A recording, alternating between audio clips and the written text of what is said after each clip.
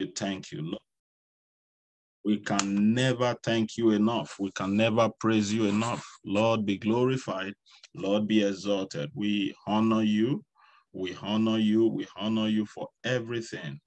We honor you for who you are and for what you are doing in our life. Thank you, Holy Spirit. Thank you, Holy Spirit.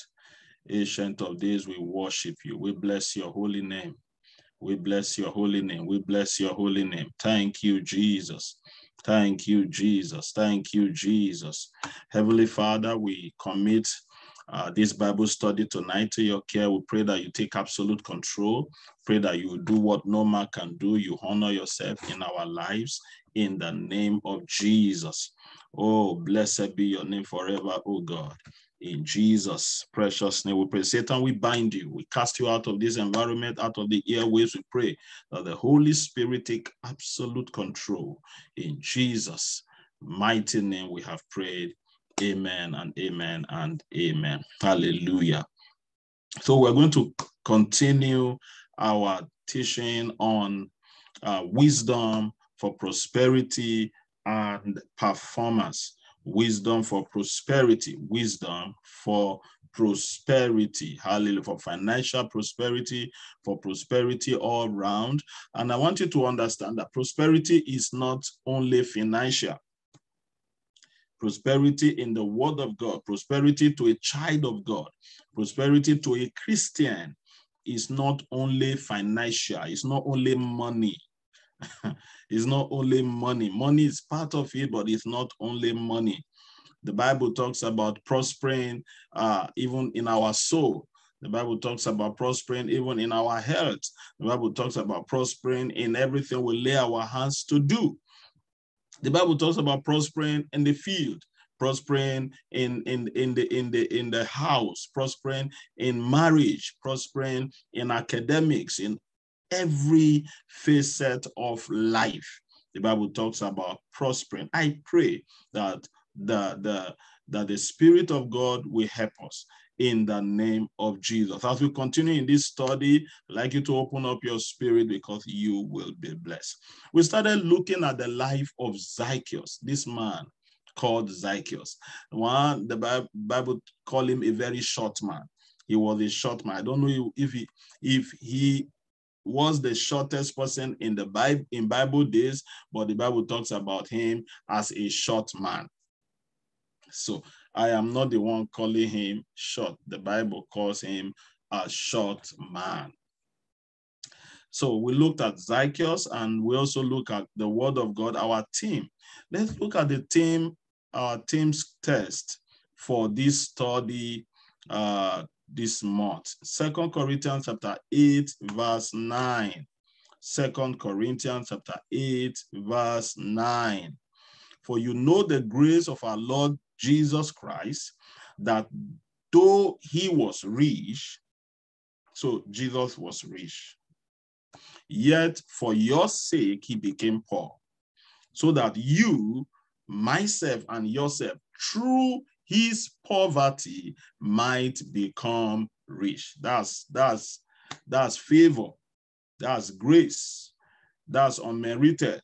That's willful surrender of his wealth, of his riches, of his prosperous life to us as children of God. Very, very powerful. Very, very powerful. And so we started looking at the story of Zacchaeus from Luke chapter 19, verse 1. We looked at verse 2. We looked at verse 3. We continue. And I want us to build on that, the life of that man. How that man got his wealth, and how that man encountered God, after so many years of getting his wealth, having wealth, ill-gotten wealth, wealth or riches that he got from using the wrong way, using the wrong approach. He got that, and how he encountered Jesus and his life began to transform. his life began to transform. God loves riches. God loves wealth. God loves money. God loves good health. God wants us to have good health. God wants us to have riches. God wants us to have money. You know, Andrew, God wants you to have money. And all the brethren here, God wants you to have money. God wants you to be wealthy. God wants you to be healthy. Not just wealthy, but healthy. God wants us healthy. Very, very important. So we looked at Luke chapter 19. You know, verse 1, I'll just read verse 1 and 2, and then I'll continue from where we stopped last Sunday. Jesus entered Jericho, and he made his way through the town. There was a man there named Zacchaeus. He was the chief tax collector in the region, and he had become very rich because of that. He had become very rich because of that. Now, we started talking about Jericho, how Jesus entered Jericho. Now, what is Jericho? Jericho means the cursed city, the city of curse, you know, because of the curse that Joshua placed on that city in Joshua chapter 6, verse 26. So that place became a cursed city. And that's exactly what I liken it to the world that we live today, the system of the world we live today, the environment we live, this art realm that we all are living today. Now, I liken Jericho to be that word. I liken this word to be Jericho. Because since Adam and Eve lost the glory in the garden, it has been, you know, God placed a curse. And that curse has continued from generation to generation until Jesus came. When Jesus showed up on the scene, things changed. And that's why our team test is still very, very relevant to us today. I like that song. The name of Jesus is still the same today. Is still the same today. So let's look at the life of Zacchaeus. Last week, we did a lot of teaching on Zacchaeus, you know, but today, I know the last thing I said, the last two things I talked about on Sunday was we don't come to church to see a preacher. It's a wrong way to see it. When we come to church, you are not going. When you go to a crusade, you go to a revival, or you go to a seminar, people motivate people to go somewhere. But you must understand that as you move, as you get to that place, someone may have invited you, someone may have to ask you to come around or come along. However, your motive of going to the church or to that place of worship shouldn't be to see a preacher. We saw this in the life of Zacchaeus. We come to the church to see Jesus. So Zacchaeus came to see Jesus in the midst of the crowd and the noise.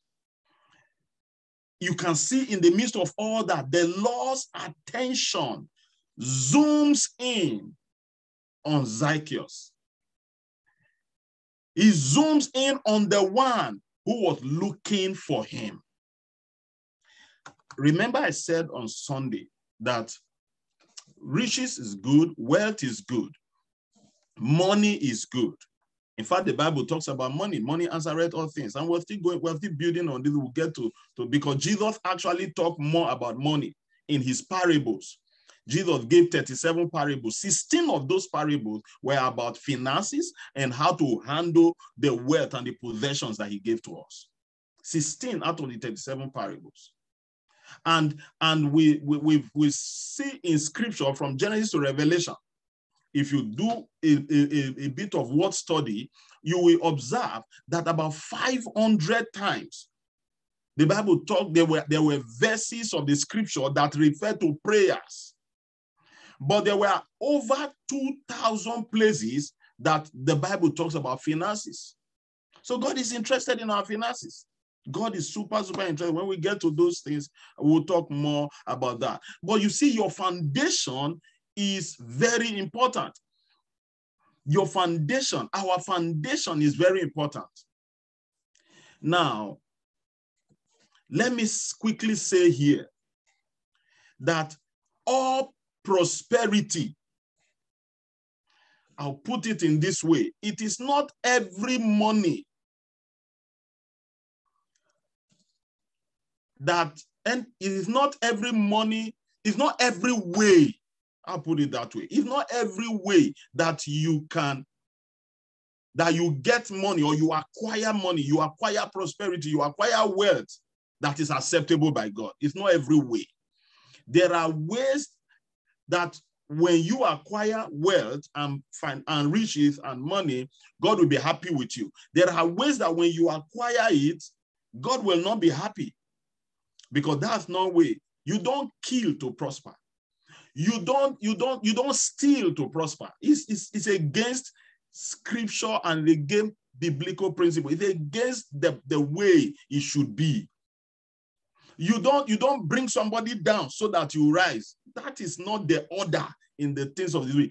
Allow God to do that one, because he said, I set up kings and I remove. That's his own role. Let him do that. Let him do that one. So you do not swindle a brother. You do not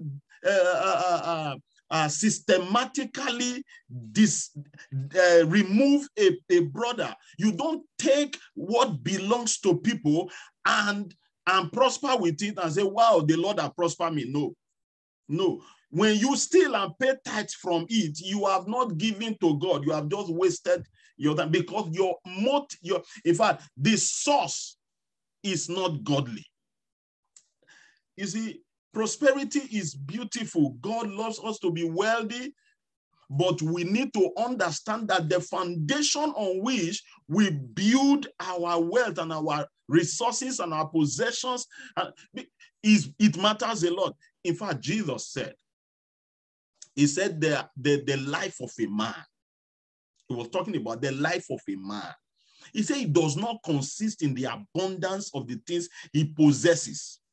What Jesus was trying to say there is to rubbish our house, that you think, oh, we have big house, we bought small house, you buy this, you build this, mansions here and there. To rubbish what we think we have, fat bank account and all that. Jesus is saying, I love you to be wealthy, but your life does not consist on the abundance of the things you possess. He just punctures the balloon there. He's not saying don't be wealthy. He's not saying we shouldn't be rich. That's his will for us to be wealthy. But he's trying to say, hey, the foundation must not be those things. You don't build foundation on things. You build foundation on him. He is the foundation. You see, Zacchaeus was looking for Jesus. And Jesus zoomed in spiritually on Zacchaeus. Immediately he got to that point, the Bible says he looked up and said to Zacchaeus, he zooms in on the one that needed him. Jesus stopped. The crowd was there. The crowd everywhere. But Jesus, brother, sister, Jesus stopped for a man. But what about all these people? Later you discover that sometimes people look for things that they can get from God. What they can get from you, not you. I don't know how to say this now.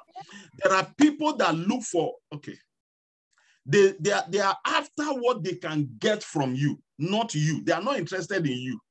You do well, you don't do well, whatever, it's not their headache, as long as they can get something from you. And that's how many people relate with God. And it's a wrong way of relating with God or relating with people. It's a very, very wrong way. You know, Zacchaeus was not looking to God or to Jesus for money. He's got money, but he had no peace. He has money, he has no joy. He has money, he can't go public. He can't walk the street boldly without security outfits around him because he was working for the Roman government. He was taking money from his own people. So they didn't like him. The crowd, he was not a friend of the crowd in the first place. As he made effort now to reach out to Jesus, the crowd was too much. No way for him. No way for him. This man was looking for Jesus. In Numbers chapter 21, verse 4 to 9, the children of Israel, the Bible said that there was serpent. They did evil in the sight of God, and serpent, and God took his presence away. You know what? Anytime God takes his presence away, the devil will be having a field day. And it's a very dangerous thing. It's a very, very dangerous thing, I tell you. You can't say you want to be rich. I have seen many people who believe God, they want to be wealthy. Lord, bless me. And they are facing challenges in their life, but they don't pay their tithe. How hard is it? How hard is it? They hardly part away with their resources or with their money. It's very, very hard. Why? Because when you have resources, money, wealth, when you prosper without Christ, it is hard to part way with it. Oh, I'm telling you. That's why most rich people are the most stingy people. They are not liberal. Because the liberal soul shall be made fat. And he that watereth shall be watered also. But that's for the one who had Jesus as his foundation. Who had Jesus as his foundation. Why is this person? Somebody asked me the other day, Apostle, why are you doing all the? I was telling somebody from Nigeria, you give money to this, you give money to this, you are sponsoring these children, give education scholarship, you are doing this, you are building this, you are building. I said, there is no business. I don't have any business building my own empire if I have not built the kingdom of God. I don't have any business. My wife knows. When we wanted to get married, she asked me, what is the thing that turns you on? I don't know where that question came from, but wherever it came from, glory be to God. And it was not hard for me to answer. Anything about God turns me on. There is no other thing. Anything about God turns me on. So I am looking for God with every available opportunity. Maybe God knows that's why he called me. Because I couldn't have done any other things well, because I am like fish inside water. When I'm this ministry, this work I'm doing, oh Jesus of Nazareth, if only you know me, if only you see my heart. I am not in competition with anybody. I'm just enjoying the ride. I'm just enjoying this ride with God. Just worshiping him, just enjoying God, just celebrating God. And he's taking me one step at a time. Listen to this. Serpent entered into the camp. He was killing people.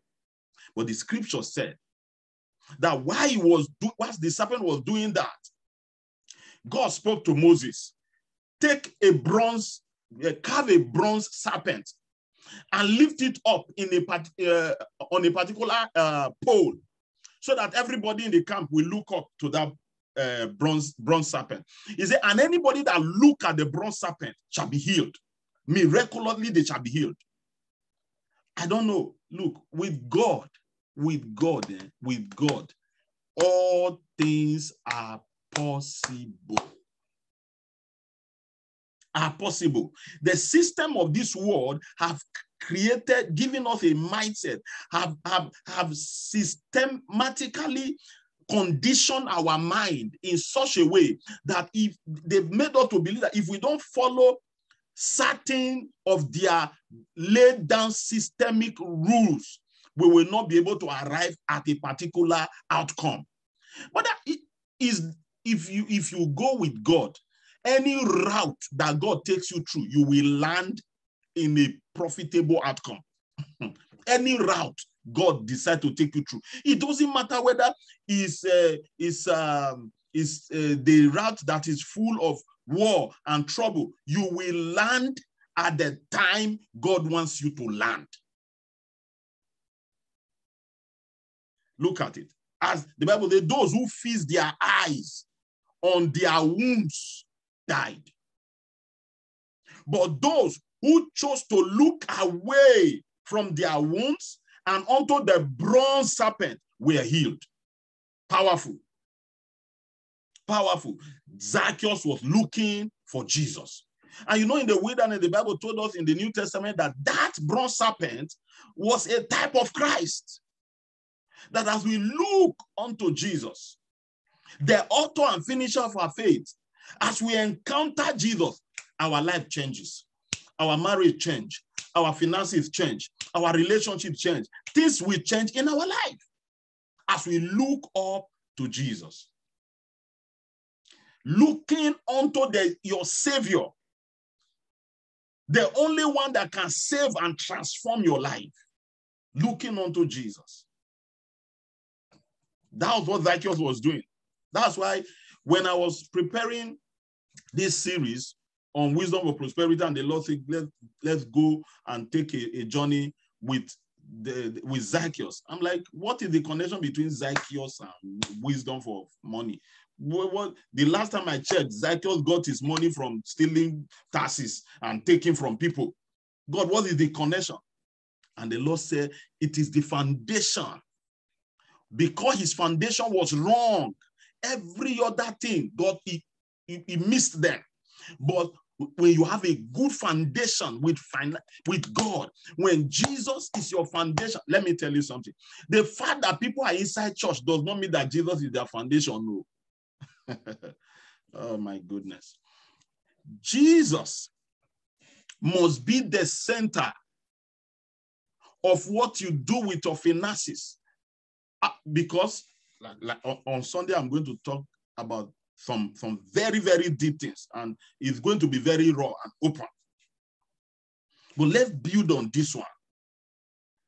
Look at verse 4 of Luke chapter 9. Look at verse 4. If you have your Bible there, please open it. Look at verse 4. So he ran ahead and climbed a sycamore tree, fig tree, beside the road. Look at it. For Jesus was going to pass that way. This look at action that came from a desire. He wanted to see Jesus. That was number one. He had the desire to see Jesus. He had the desire to see Jesus. And the next thing that followed, you know, many people, what was the reason for his desire to see Jesus? Because he was already rich. So why was he looking for Jesus? He was already wealthy. Why was he looking for Jesus? He had money. He had influence. He had connections with the Roman authority. Why was this guy looking for Jesus? Because he had no peace. It wasn't complete without Jesus. You may have, somebody may have money, somebody may have job and have anything that will give him comfort in life, and still don't have joy, and still don't have peace. No wonder Jesus said, my peace I give to you. My peace I live with you. He said, not as the world gives, because there is a way the world gives their own peace. And there's a way the world gives their own joy. He said, that is not the way I'm giving. This one I will give you. Oh God. You will enjoy your life. You'll be at peace. He climbed the fig tree. Remember I said on Sunday there was another guy who was around fig tree. He was around the fig tree in the book of Genesis. Remember Genesis chapter 2? Oh yeah. Genesis chapter 3. They were around fig tree. They ate the fruit that God told them not to eat. And the Bible says, instead of them to open up to God, they cut the leaves and they used to cover themselves, thinking that will cover them. Don't turn your vehicle to your destination. It's a vehicle. Can I repeat that? Oh, Jesus. Don't turn your vehicle, the vehicle that conveys you, that is supposed to help you see far. that is supposed to convey you to your place of destiny, don't turn that thing to your destination. No.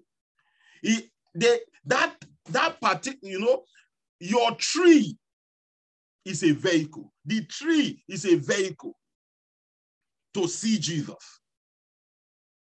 Not to turn the tree now to a celebrity. Oh, Jesus, help me. Don't turn your tree. Don't worship your tree. Value your tree. But however, that tree, what is the purpose? There are some people, their tree is their friend. Some people, their tree is their pastor. Some people, their tree is their father. Some, their tree is their mom. Some people, their tree is their brother, is their sister. Some people, their tree is their lecturer. Some people, their tree is their boss. Some people, their tree is the job they have. But in all this, your tree is a vehicle that must have Jesus in view. That must have Jesus in view. Zacchaeus knew he was lost. He knew he was lost. He knew he was a sinner. He knew he was a thief. He knew his state. He knew his condition. He knew it. Sometimes knowing is not enough. Action based on your knowing is what moves you to your destination. He knew. But he didn't just say, well, I know, and just stop. No. When he came to that knowing, the Bible says he located a tree. No. I must see Jesus. I must see Jesus. I must see Jesus. I must see Jesus. He said, I want to see Jesus. He climbed that tree. So I want to ask you, brother, what tree are you climbing? And that tree you are climbing, what are you looking at? What are you looking for? Jesus? Jesus? Or success? Is success bad? No, it's not bad. But there is someone that loves you so much that he wants you to locate him so that you can secure the prosperity and the wealth and the success and the breakthrough and the marriage and the joy and everything that you are looking for. He loves you enough. He wants him to be at the center, at the core of your life. Stop chasing things. Stop chasing trees. That tree is a vehicle to see Jesus. As important as that tree is, the tree is only as useful and as relevant as long as you continue to see Jesus. To see Jesus. If this is where I stop this teaching tonight, thank you, Jesus. I believe the Lord has volumes inside what we are talking about here. He has volumes. Zacchaeus knew. He knew he needed Jesus. He knew he was looking for Jesus. He was looking for Jesus. And then the tree became the opportunity. The tree became the opportunity. I wrote something here. I said all the while, Zacchaeus thought he was looking for Jesus, but he did not realize that Jesus was actually the one looking for him. When he climbed that tree, destiny brought him to the tree. Remember, I said don't worship your tree, but value your tree. Place value on your tree. When he got to that point, he thought that Finally, I'm going to see him from this angle. I'm going to see him from this point. Immediately, some people believe that when they have this, when they have that, yes, they'll be able to worship God more. They will serve God better. Just serve God. Just locate God. Just locate him. Those things, he will bring them. He will give them to you. Some people, their vehicle is hard work. Oh, I'll talk more about hard work in subsequent teaching. Commitment, dedication.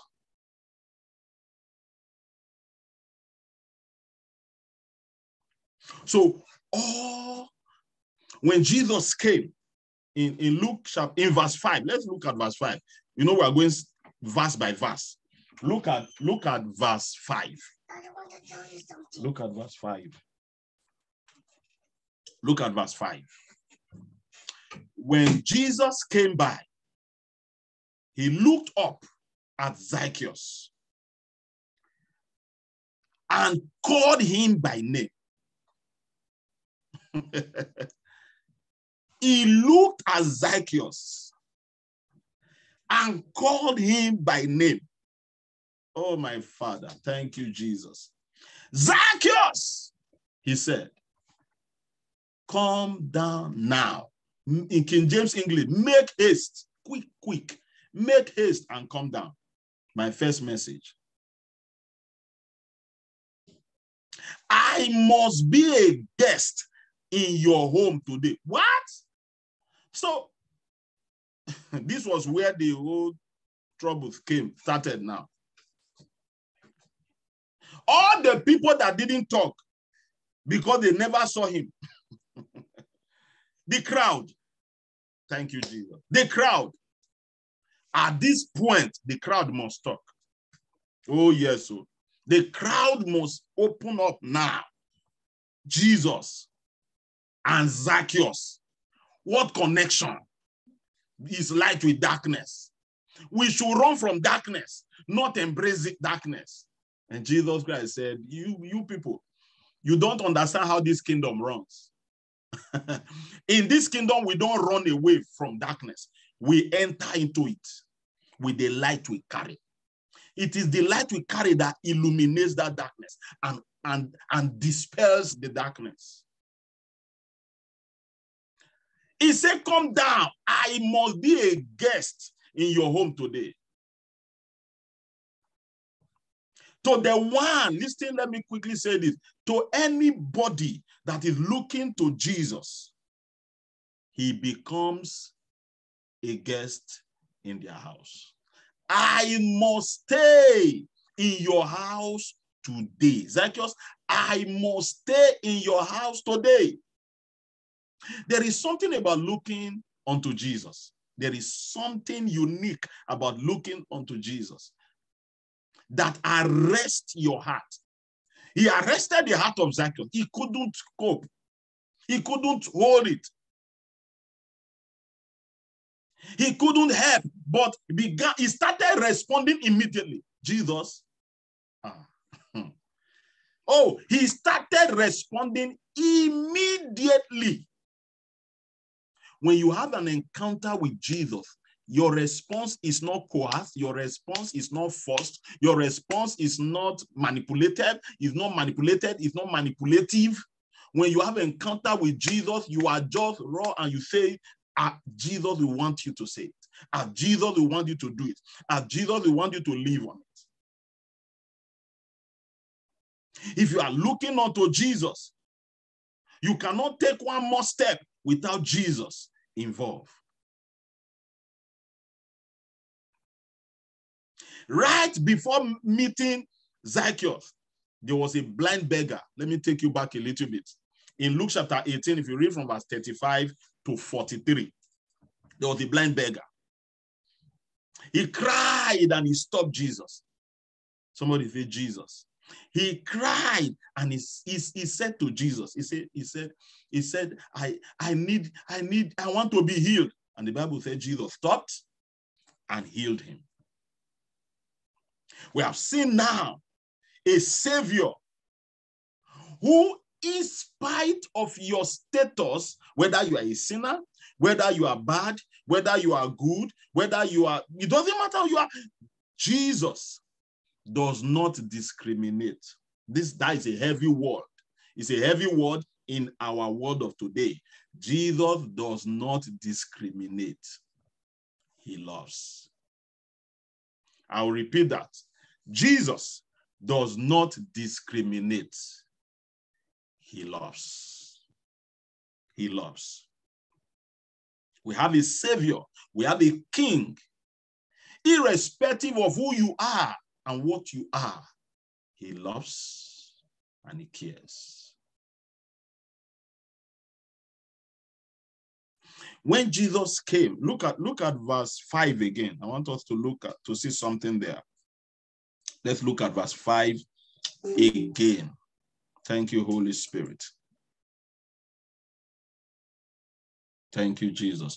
So when Jesus came by, he looked up at Zacchaeus and called him by name. Zacchaeus, he said, quick, come down. I'm reading from the New Living Translation. I must be a guest in your home today. What does this mean? He made it a point. Jesus made it a point. Do you know the meaning of Zacchaeus? The name Zacchaeus means the righteous one or not guilty. You see now, some of you are already wondering, what? Zacchaeus? What a good meaning to the name. But every time someone calls Zacchaeus by that name, Zacchaeus himself knew he felt like a hypocrite. He knew that he himself, he said, no, my name means the righteous one. He knew that he was not. He knew, he felt, he said, but Jesus decided to declare him not guilty.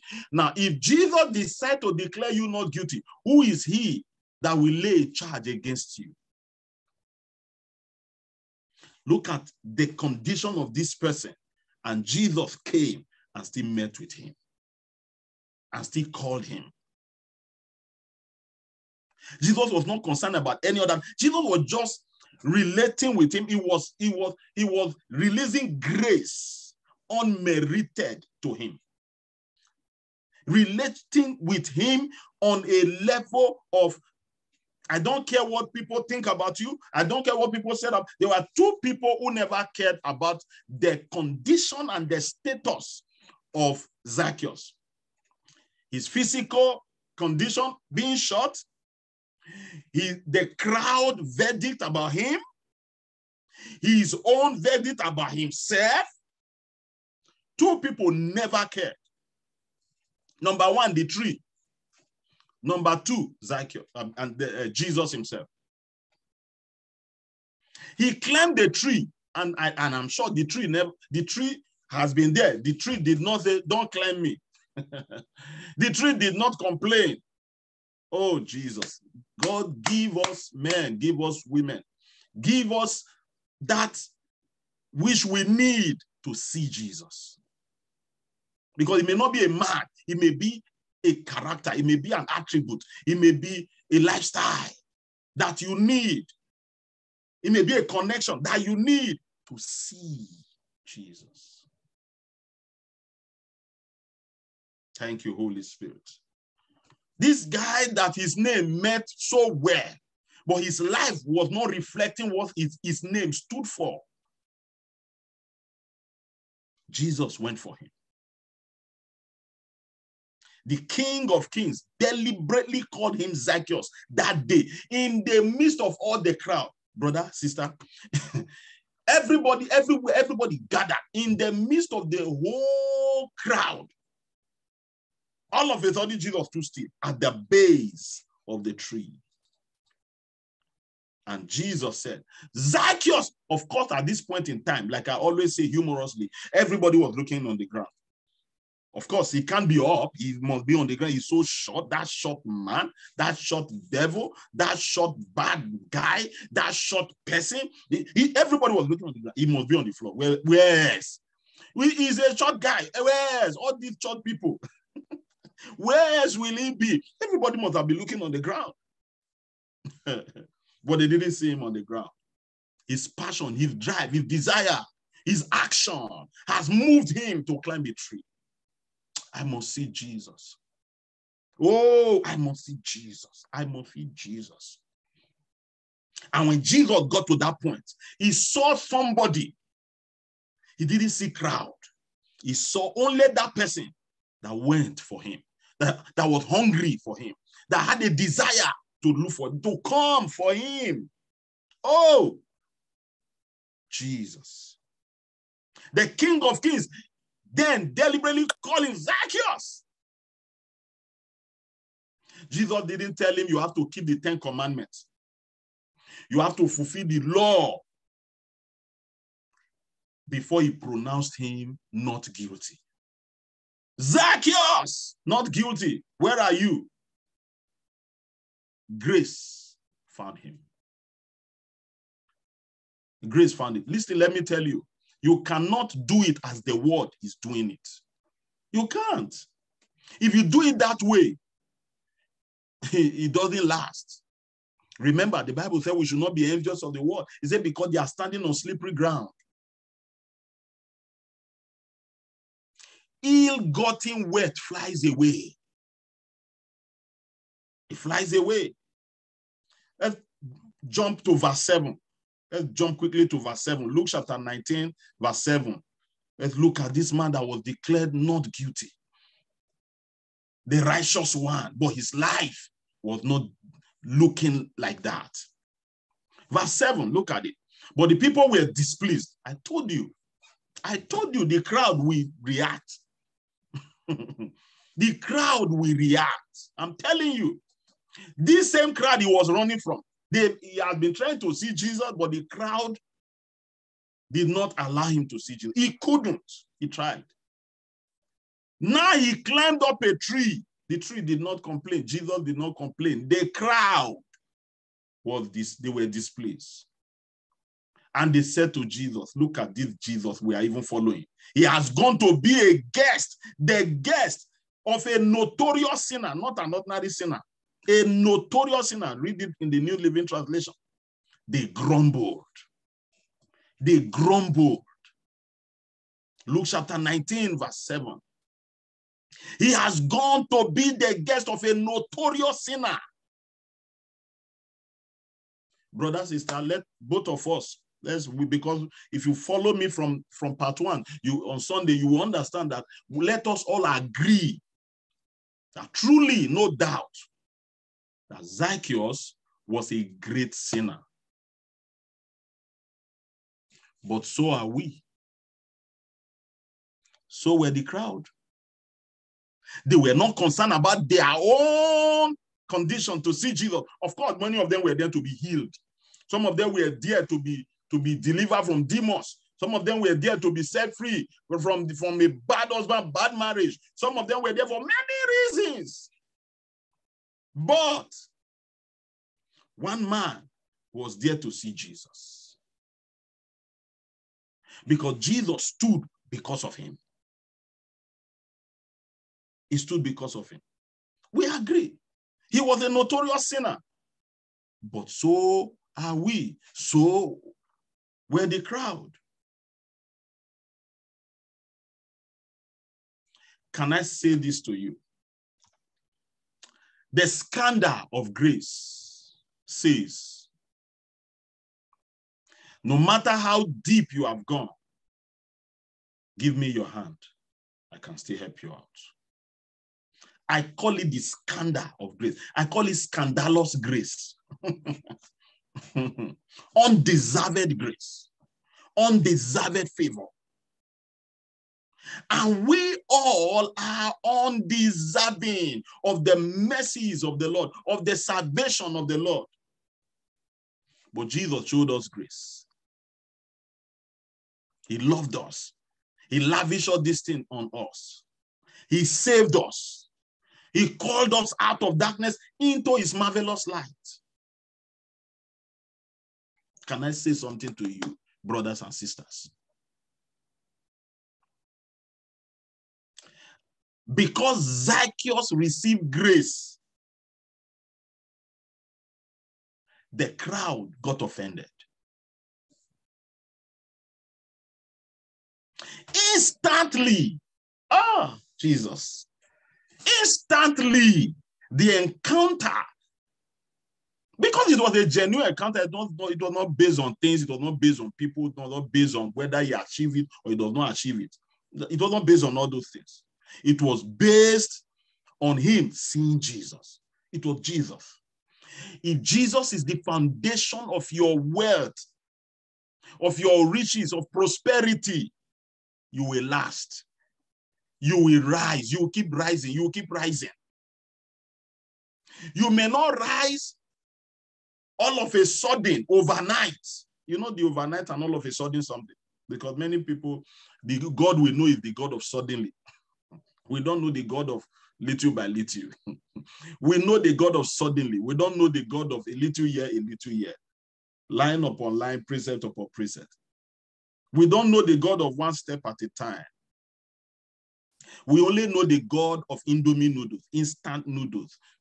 Now, it's not easy. He's God. He can do it now. He can do it suddenly. He can decide to take you on a journey. He can decide to take you on a ride. Go with Jesus. Go with Jesus. Oh my God. Now, let's begin to round up. Let's begin to round up. Thank you, Holy Spirit. Zacchaeus, let's look at his response. Zacchaeus, where are you? What do you have to say? You can't keep quiet now, Zacchaeus. No, you have to say something. What did he say? Look at verse 8. Look at verse 8. Like I said, I'm reading from the New Living Translation. Look at verse 8. Look at his response. Meanwhile, Zacchaeus stood before the Lord and he said, I will give half my wealth to the poor. Hold on. Zacchaeus, whoa, what is wrong? You are lying. It's not true. This man we know cannot part away with $10. No, he cannot part away with 10 naira. He cannot. We know him. Oh, Jesus, don't believe him. Oh. Jesus must have been looking at the crowd. Something has happened to Zacchaeus. They don't know the journey of Zacchaeus. They only know the Zacchaeus of yesterday. They only know the things that Zacchaeus went through. Are you getting my point, brethren? Now look at it. Some don't have sleepless nights over people, over the crowd, over the verdict of your yesterday. Move with Jesus. Yes. There are some people that will not change their mindset about you, even if you cut your hand and give to them. To show to them that you are now serious. No, they will not. Just leave them and follow Jesus. Look at this. Look at this. Beautiful. I will give half of my wealth to the poor. Lord, and if I have cheated people in their taxes, I will give them back 4 times as much. What? What are you talking about? I will give half of my wealth to the poor. Lord, if I have cheated people on their taxes, I will give them back 4 times as much. You know why? Because he encountered Jesus. Somebody that can't give 10% of tithes. Is it that person that will give all his salary to God?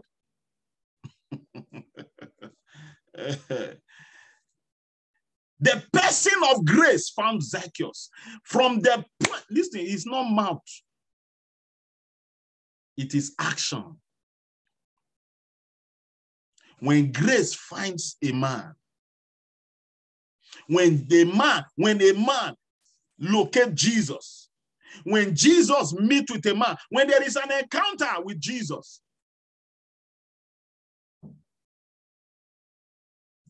nothing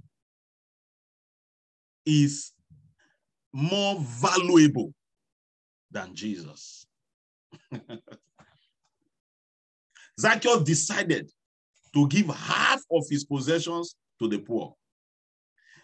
and to return 4 times the amount he had cheated from anyone. Can I bring your mind back to something? Do you observe that Jesus did not tell Zacchaeus to do that? He didn't. He didn't tell Zacchaeus to do that. But Zacchaeus did it anyway.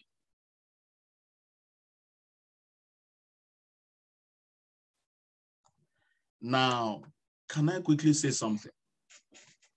If you read Luke chapter 18, you know we are studying chapter 19 now of Zacchaeus. If you read chapter 18, you will see another story, another rich man. Very rich man. The Bible called him the young ruler. He was very rich also. I told you that most of the parables, Jesus gave 37 parables in the Gospels. 16 out of them were about finances and how we are supposed to handle our finances and our possessions. Take time, study the parables of Jesus.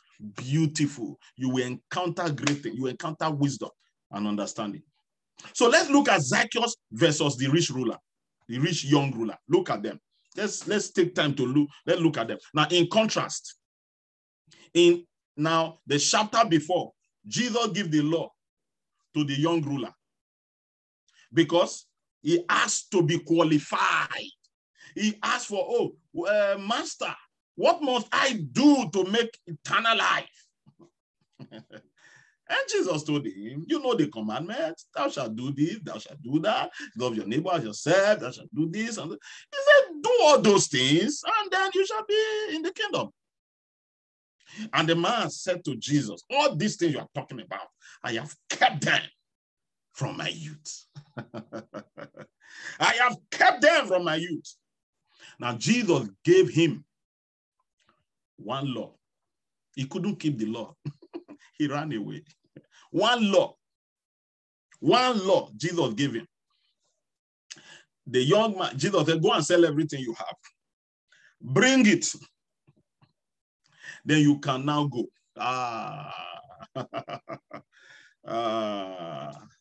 That's what law does. The law incapacitates people. With the law, you cannot. With grace, you become liberal. You just become the life of Christ. You become lifeless in yourself, and you are now living. You are abandoned in him. You have abandoned yourself in him. So, as it were, Job had a knowing also, and Job said, I know my Redeemer liveth. We later discovered that the life of Job, when he began to take actions, then we know, oh, this was not just a knowing. There were actions that were backing up that knowing. Look at it.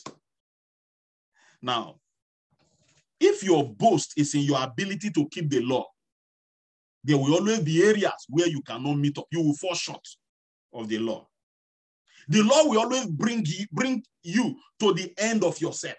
That's what law do. That's why in the Old Testament, nobody could keep it. Even those who wrote it and put it on their neck, nobody could keep it. So when you fail in one, because according to the law, you say you have failed in all. Now, when the rich young ruler boasted in his ability to have fulfilled all the commandments, he still had one thing that knocked him out. But look at it. Look at it in chapter 19. Look at the contrast. This was another rich guy. He got his wealth in the wrong way. The one in chapter 18 was a nice guy. He was keeping the law. He was keeping it, but one he couldn't keep, knock him out. But look at chapter 19. The person that was not keeping the law right from Adam, he was so notorious and everybody knew him. He had wealth gotten by mischief and by stealing and by defrauding people. But when grace appeared to him, he said, all that I have, half of what I have, I give to the poor. Huh? What is the difference between these two? One operated by trying to do. The other one embraced the grace that was made available through Jesus. He became selfless. He became selfless. And that was how his life began to change. So Jesus gave grace to a tax collector, a great sinner, who responded by giving away much of his money. Much of it. Can I say this? Grace, this is the last statement I'm going to make, and then we'll pray. Grace, the grace that Jesus gives, the grace of God changes the way you handle money. I'll repeat that. The grace of Jesus, if truly you have found grace, if truly I have found grace, the grace of God changes the very way you handle money. It will change. It will change. It will change. It will change. Can you close your eyes and let's pray before we take any question? Can you just pray and say, Lord, I receive this grace for effortless transformation. Jesus, I receive the grace for effortless transformation. Effortless transformation. Effortless transformation. Jesus never asked Zacchaeus to do anything. He didn't ask Zacchaeus for money. When Jesus saves people, when Jesus heals people, he doesn't ask them to bring money. He doesn't ask them, say, oh, come and do this. You know, there are so many gimmicks everywhere today. If you can sow $1,000, God will give you $10,000. These are manipulative. Most of you know me very well. I don't do those kind of things. These are manipulative. Jesus asks you to come. If you meet Jesus, you will become selfless. You will be transformed. Things will change. You see, and as you begin to commit yourself to Jesus, you begin to prosper. And I have told you, prosperity is not only financial. Prosperity is all round. Prosperity is all round. It's all round. I know a man, one of my elders, when he was working and doing very well, he was not faithful to his kingdom givings and everything. When you ask him to give first fruit, he will say, how will I survive? By the time he lost his job and he came back to square zero, the money that was so big for him that time to give, he didn't have it anymore. And then he called me. I was here in Canada, and I said, sir, you disappointed God some time ago. And I told him, I said, I will always tell you the truth. He said, yes, Pastor, yes. I said, so this was what you did. Return back. People complain that God is not working for them, but they are not ready to listen to God. They're not ready. Return back to the commitments of the kingdom. Return back to that which God has called you to do. Return back to your commitment. Begin to give your tithe. Begin to take things of God serious. And this particular business that he was telling me he wanted to start, somebody that it was okay. I said, I will bless this money for you. But it's not about me just blessing the money. It's about you committing yourself to the demands of the kingdom. And you will see if the king of the kingdom will not notice you on top of that tree. He will notice you and he will bless you. Just today we were talking, and yesterday we were talking, and it's like, Pastor Apostle, my life has changed. Now I understand the ways, the way God does these things. I say, yes. It is not by age. It is by revelation. You can read the same verse of the Bible over and over again, and when your eyes not open to it, you will not see anything. It doesn't matter whether you are apostle or whether you are a bishop. But the day that you read it and God opens your eyes to it, please don't explain it away. Commit yourself to that demands of that word. And your life will change. The first wisdom that you must handle is to make Jesus the foundation of your wealth, of your riches, of your money, of your prosperity. True prosperity is founded solidly on God. Let us pray. Holy Spirit, Holy Spirit.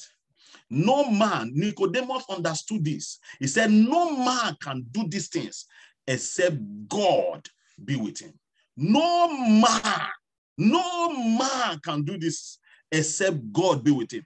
You are here for a reason tonight. You are hearing this message for a purpose tonight. I pray that God himself will take you on your own journey. Not I have my journey. You have your journey with God. That God will take you on your own journey. That you will begin to rise. You begin to rise. You begin to prosper. You begin to increase. Because even Jesus increased.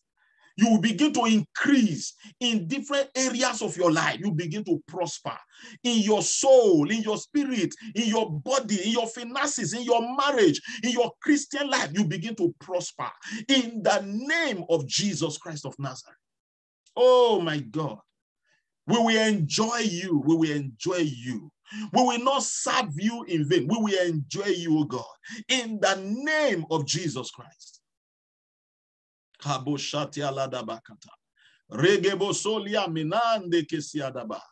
Look at Zacchaeus. We have not finished here. We are going more. Next time, we are going to study more into this life of this man. You will see what happened next in his life. Father, we thank you. We give you praise and the glory. Let this word not stand against us on that last day, but let it stand for us. That we heard it. We took action, we took steps, and things changed in our lives. In the name of Jesus Christ of Nazareth. Thank you, Father. In Jesus' name we pray.